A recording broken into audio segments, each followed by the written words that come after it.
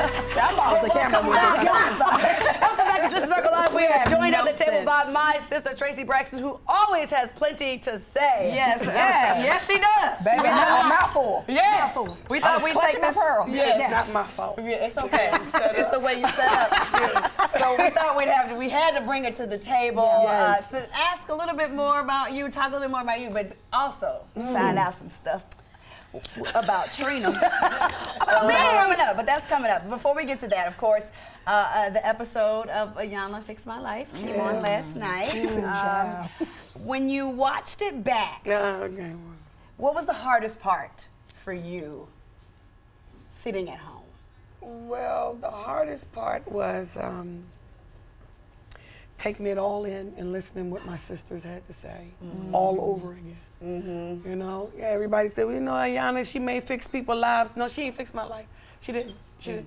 The only thing she did was make me aware of my actions and made me open up to look at my sisters and how they feel. Okay. And like it was one of the segments, I never thought Tamar had abandonment issues.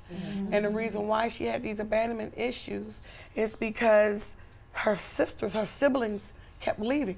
Don't you remember that story, Michael Jackson, and then Michael kept saying, you guys always leave, everybody always leaving. That's how Tamar was feeling. And I had to be sympathetic about that. You know, I had to put my feelings on the side to say, okay, yeah, my sisters left me and everything like that, not leaving me, but went to perform. But I had no idea my sisters are going through the same things that I was feeling, like an abandonment and things like that. Yeah. Wow. Well, I'm glad you were able to kind of have a different perspective. Oh, yeah. Be open something to that. out of it. Yeah, absolutely. All right. Well, we're going to get up in Trina's business.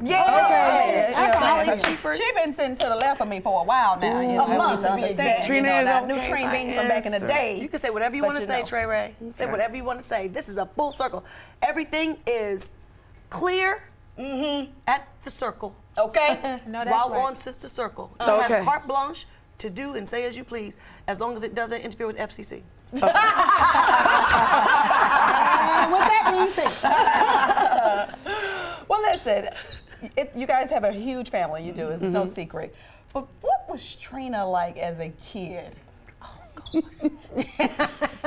know, Trina, besides everybody knows that she was a nerd, Trina was, you know, that kind of sister. It talks like this. And she never said ma or mother or father. She says mother and father. And she never asked for a cookie. She always asked. See? What? She always asked for a thick Newton. I love thick news. We knew she was different. Old school. Right there. We knew she was different then. Look, Nabisco, if you need an endorsement, I am here. I love thick news. Yes. She's showing up. Oh my God. She didn't want a cookie.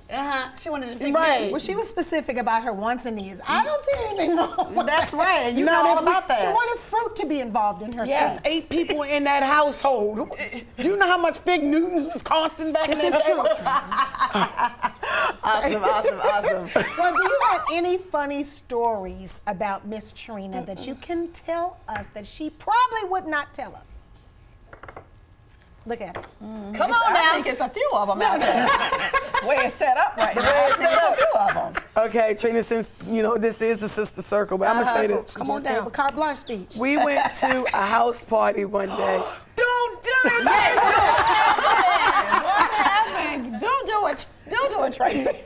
We went to a house party one day, and Trina was always wondering why TVOne and I never take her to a house party or party with us. Why?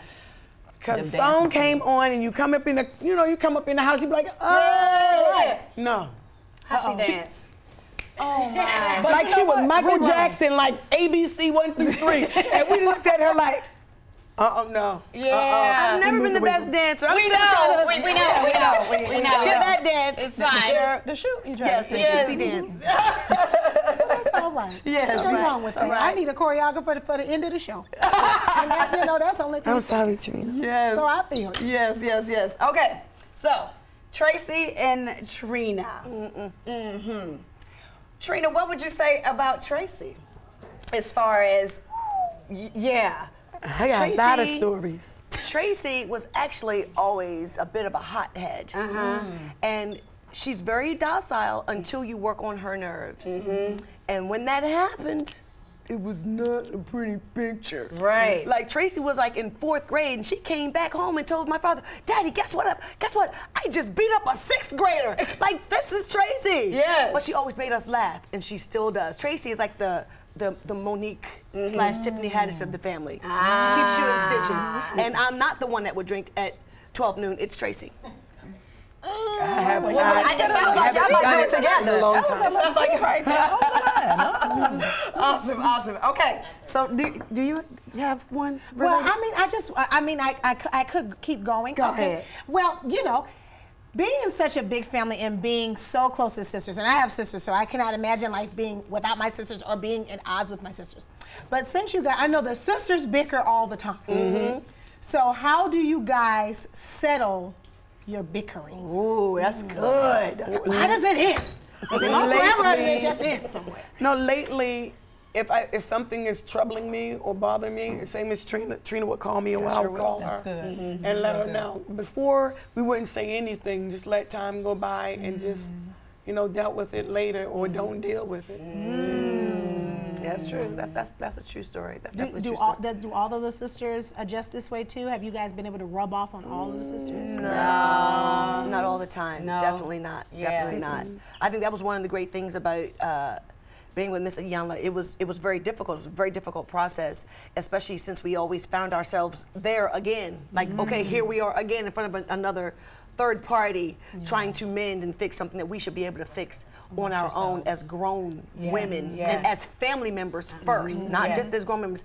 And we have to learn to differentiate the, you know, cast mates between family. And it becomes a little convoluted sometimes when you add in that business element. So we are trying to, you know, finagle our way through that, even still, because it's still part of who we are to this day, because we are still with Braxton Family Values, and we still are the Braxtons. But we have to always remember, if Braxton Family Values ended today or tomorrow, we are the Braxtons first. We are the family first. We are sisterhood first. So that keeps things in perspective. Absolutely. You have to, because eventually it will end. And you got to come back to your core. Like, who are you at your core? And they're best friends. Yes. And Man. you don't want to do something on camera that's so alarming that's going to spill over to your personal life that you're not going to be able to come back from. That's what you don't want. That's the tricky part of it all. Especially when you're family. Especially when you're family. Especially when you're family. But let's hold hands on this outro, because we are.